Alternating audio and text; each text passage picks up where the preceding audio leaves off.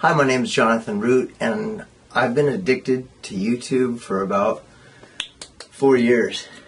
And I'm Bill Berry, and I'm not addicted to YouTube. I could quit anytime, anytime if I wanted to.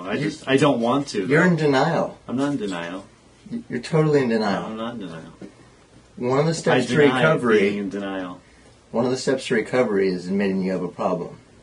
You have a problem. You need to seek help. I'm not addicted to YouTube. I'm fine. He is. He's not fine. It's gonna make me cry.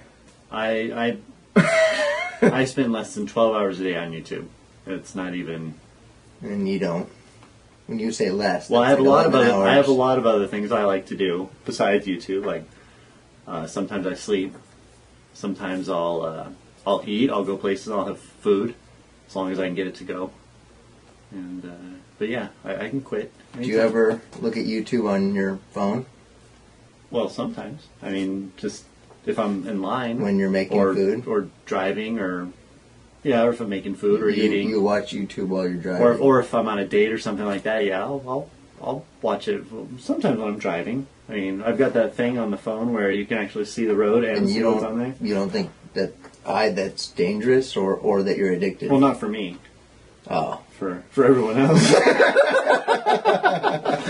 This is Fizz the Kitty, and she's addicted to YouTube.